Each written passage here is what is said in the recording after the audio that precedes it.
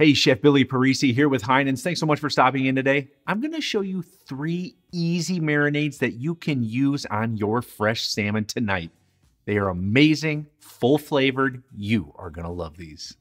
It doesn't matter how amazing your marinade is if you aren't using delicious salmon. And I say it, and I have always said it, that Heinen's has the best, I mean the very best selection of seafood around, and especially when it comes to salmon. You can use fresh wild caught or even Verlasso salmon, or they have amazing Atlantic frozen salmon that would work perfect in this recipe. Be sure to cut them down into whatever size portions you need. For the first marinade, we're going to add some fresh dill to a bowl, along with some garlic, lemon juice. Next, we're going to hit it with some olive oil. And of course, we want to season it well with salt and pepper. Simply whisk all of those things together until combined. And then what we're going to do is add it to a plastic zip bag with the salmon already in there. You can absolutely just put it in a plastic container if you'd like. I like these plastic zip bags. Mix it around until it's combined. Store it in the refrigerator for up to 2 days, or you can put it in the freezer for up to 3 months. Love that herb and garlic salmon. It's one of my all-time favorites, but this next one is so delicious. Here's how you do it.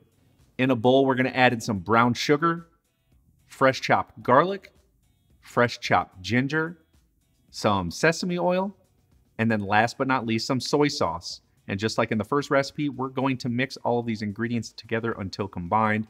We're also going to add it to that plastic zip bag with the salmon already in there. Again, that just works for me. Same thing, up to 2 days marinade or up to 3 months in the freezer. And for those out there that like a little kick, this last salmon marinade is definitely for you. In a bowl, we're going to add some Two Brothers blackened seasoning.